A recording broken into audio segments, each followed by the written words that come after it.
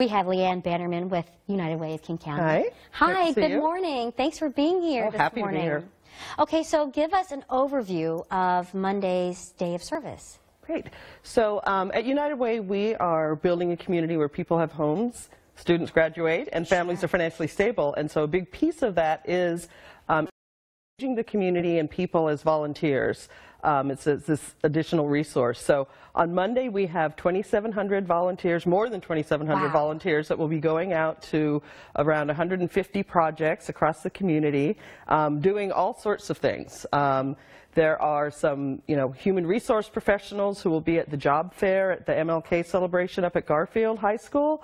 There are people who will be repairing shoes, filling goodie bags for kids experiencing homelessness, community gardens, lots of different kinds of projects that are happening out in the community. Wow, that is a wide range of things, from like community garden to job fair. Yes. It's amazing. Do you still need volunteers? Yeah, there are definitely some projects that can still take volunteers. You can go to our website and find out what's still there. I know there are a few things related to the march. There are a few projects like the repairing of shoes that go to people experiencing homelessness. So there are definitely some ways to get involved, and if you can't get involved, or some people do have to work on Monday, then definitely come to our website anytime, and we have thousands of opportunities throughout the year. What time do you think that the first opportunity would start? Because I do have to work. Yes. So there are people who are working, like you said. Well, there are some starting at 7 a.m. I happen to know because I will be at those, but there are projects that start at 9:30. That's a range of times. It just depends on which ones still have some openings in them. Okay. I also want to know where you got your shirt. These are the shirts that all the volunteers get. So in addition to having a great experience and honoring Dr. King, you also get a lovely T-shirt. That's awesome. So I know. I love these every year, seeing what we've come up with for doing the day. I'm just wondering, too, in this climate that we're in politically, are you seeing a lot more volunteerism?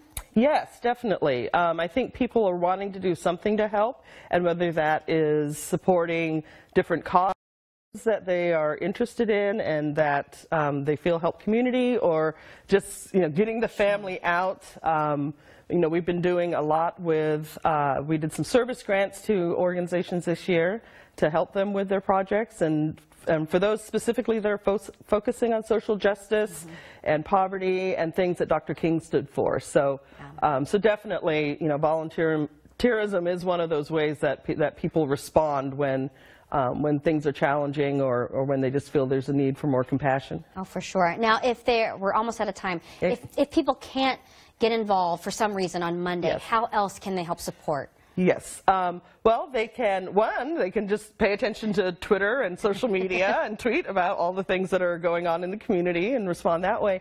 But also just, like I said, go to our website any time, and we have volunteer opportunities there, and are happy to help people get connected. Okay, and the website is UnitedWay.org/MLK for finding opportunities for Monday. Okay.